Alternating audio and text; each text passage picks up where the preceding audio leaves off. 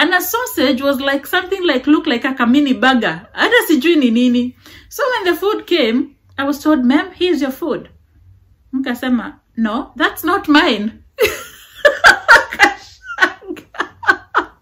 Akashangaa. Huyo mtu akashangaa. Akaniangalia. Akasema, this is what you ordered. Nikasema, no, I ordered chips and sausage. Akasema, yes, ma'am. This is chips and sausage. Guy, misijastuka hivyo. Hi, how are you? Habari yenyu? Hope you're doing well. Karibu sana to my channel. It is none other than Sharon, aka Baraka, and once again you are welcome back to my channel. If this is your first time, karibu sana, makofi kwa wageni. Tumekukaribisha. Please feel at home. Welcome and make yourself comfortable. If you are a returning subscriber, thank you again for always coming back to my channel. Umekaribishwa sana. You are the reason why I keep coming back here. If you haven't subscribed, please don't forget to hit that subscribe button. It's just down there. It's free. Like I keep saying, kusubscribe ni bure kabisa. You are not going to be charged a single penny by hitting that subscribe button. It is absolutely free. But thank you very much. And again, make yourself comfortable. Take a seat. Chukua kachai na tumandazi hapo. Ukae chini tusikilize. Kama wewe ni wa kunda, basi kunda tukisikiliza. But I am delighted and thank you very much for coming back. Now, in today's video, I want to give you an experience of my first flight, how it was. Na kwa wale wameshinda green card, congratulations if you are headed to America kwa sababu you have won the DV lottery. Congratulations very much. Mimi nasikia ni kama ni mimi ndio nimeshinda. Now, I'm just going to give you a few tips as you prepare for your departure. Kama umeshinda, I want to give you a few tips that you need to look out for, especially if you have never been on a flight before. Kama haujawahi kuwa kwa ndege, you need to listen to this video. My friend, you need to listen to this video. Now, let me give you my first experience. I have been blessed enough to live in the UK, and I've also been to the US, so I know quite a bit and I can give a bit of tips for those who have never flown before. Now, mimi experience yangu ya kwanza kwa ndege. Remember, nimetoka Nairobi. I'm used to matatus only. Mimi sijaona hii kitu inaitwa ndege. Nikaingia kwa ndege. Hey! Nikaangalia juu. Kale kachuma mtu shikilia pale kwa matatu. Aiko. And I'm thinking, hey, sasa hii na vile watu wako wengi. Tukijaa. Watu watashikilia chuma wapi na hakuna chuma pale juu. Because me was thinking, there's so many people, some of us will have to stand. Hey, then tukakaa. Yo, nikaona there are people putting things above, you know, kuna compartment, the luggage compartment. That's where people are putting their luggages. Hey, nikajua mimi. And I don't know anybody here. Mimi mzingo yangu siwezi yaka huko. Ibiwe. Never. Nikasema mimi na mzigo wangu mpaka destination ile tunaenda siachi. Tunatembea pamoja. So the air hostess came and said, unajua ile wanaongeanga ile kizungu, akasema, ma'am, you can't hold your bag, you need to put it up in the luggage compartment. Hata sikusikia amesema nini. Akachukua, karibu kwanza tupigane na yeye, anajaribu kuchukua luggage yangu kwa nini? My suitcase. Na nilikuwa nimeambiwa hii unaenda nayo, niliambiwa hii inaitwa carry on. You travel with it. Ukiingia kwa ndege hii unakaa nayo. Alafu sasa mtu anakuja hapo anajaribu ati kuichukua. Hey, karibu tupigane. I said no. Akasema it's fine, it's safe, it's just going to be above the compartment where you are. it's safe, don't worry ma'am. Sawa, basi nikakubali, lakini kutoka hapo nilikaa macho.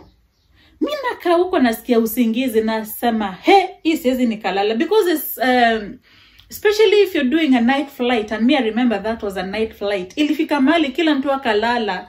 Mimi naangalia na watu wamelala nasema, mimi siwezi nikalala. Hii yangu kufunga, siwezi nikafunga. Never. Mzigo yangu ibiwe na isijui imewekwa wapi. Na huyo mtu hata simjui ni nani. Never. So, if you're traveling for the first time, allow or put your luggage in the luggage compartment. It's going to be safe. Aitaibiwa. It's not going to be lost or stolen. Then came the food. They bring a lot of food, the air hostesses, and God bless them because they do such a wonderful job. When they brought the food, now me, I was thinking, I'm going to get charged and I don't even have money. In fact, I didn't even have a lot of money. The first time that I traveled, I did not have enough money. So, nikaambiwa, what would you like? Nikasema, nothing. No, nothing. Nikaulizwa, are you sure, man? Nikasema, no, I'm fine. I don't want anything. Because in my mind, I was thinking, I'm going to be charged. And I wasn't prepared to pay or spend money that I cannot afford. I didn't even want to know how much it is. So, that's how I was passed. Kwa hivyo, if you get into a flight and you're given food, tafadhali kula yote. Eat everything. It's free.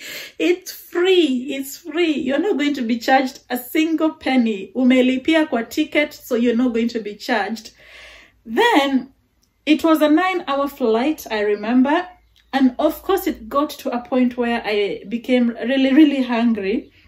And then, I think it was now coming towards the morning when they started bringing drinks. Oh, no, it was actually before the morning. They brought a trolley now of drinks. They've already served food na nimeshakata chakula. So, they now brought the drinks. Hapo ndipo niliuliza, how much is it? Akasema, it's free. It's free. Nikafurahi. Free. Nikasema, okay, I'll have. So, and I ordered whatever I wanted. I can't remember. Obviously, it's been a long time. So, I can't remember. But I remember asking how much it was. It was, that's something I can never forget. So, I was given the drink. And then morning came. And I asked the same thing. How much is the breakfast? Now, it was now breakfast time because it was a night flight. And we were arriving in our destination like in the morning. So again, I ate the breakfast and I was quite delighted that they are giving me for free. In fact, in my mind, I was thinking the food has to be paid for. So we arrived, tukafika, tukashuka kwa ndege. Vile tulishuka, we were told where to go, and it is usually like a restaurant where you can go and eat something. So I was told what to follow, where to go and sit and everything. And I saw the restaurants and I was so hungry. So hungry. Hey, nikasema, let me go and find out how much the food is. Now, obviously the food is written in dollars. And nimetoka Nairobi. So you see something like 5. And I was thinking, ni kama 5 Kenya shillings. I didn't know it was $5.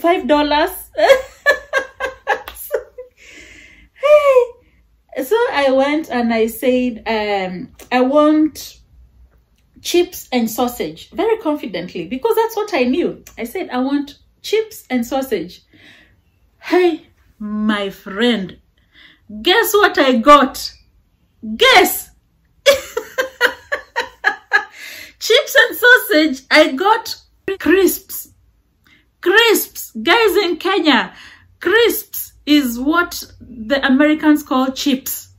So I got hizo crisps, and a sausage was like something like, looked like a mini burger. Hata sijui ni nini.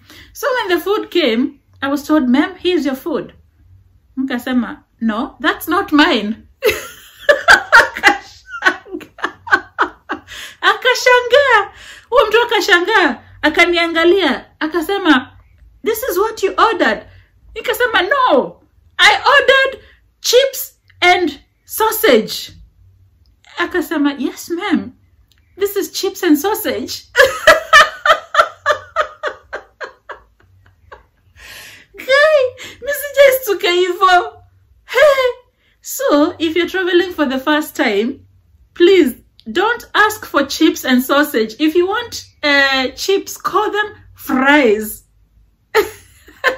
They are called fries. In fact, they don't even have sausage, especially if you're going to America. Mwenye umeshinda green card and you're headed to America, hakuna sausage. Utapata kitu ingine that doesn't even look close to a sausage. If you're coming to the UK, yeah, you can get a sausage. Lakini kama unaenda America, uitisha chips na sausage. Utashangaa. Utashangaa, my friend. So that's something else I learned. And then I came to the UK, obviously, and the UK is different because actually they have chips and they have sausage. In fact, they have fish and chips and even sausage. Kama tu za Kenya, the normal Kenyan fish and, chips and sausage, utapata UK. But ukienda America, if you're headed there and ask for chips and sausage, hey, utashtuka. Then we proceeded on. Sasa tukaingia the next flight. Tukaenda, mpaka tukafika. It was another 9-hour flight. And I think the second flight I was so tired. I could not resist sleeping. Kwa sababu in the night flight, I didn't sleep. Now this was a day flight, but now I'm so tired. That one I slept. Hata kama sometimes it can feel a bit funny. It's a bumpy ride. Sometimes it feels like ni kama kuna mabumps. Sometimes nilikuwa nikishindwa. Kwani kuna huku kwa air kuna kuanga na bumps pia. Sababu ndege huenda alafu inaenda zinaitwa turbulence. Utastuka. Saa ingine inaendanga unashtuka unaamka unashindwa gani tunaanguka ama ni nini inaendelea. So there are those times when you feel like that. So even though you sleep, especially if you're not used to, it doesn't feel very comfortable sleeping. So again, that's something else to look out for. And unless you're traveling first class where you have your own bed, unalala vizuri kama kwa kitanda yako. If you're sat in economy class, which most people travel on economy class because it's economical and it makes sense, uta feel the bumps. You will really feel them. And for a first-timer traveler, you feel them even more than someone who is used to traveling. So, ushistuke, ndege hayanguki, ini turbulence too.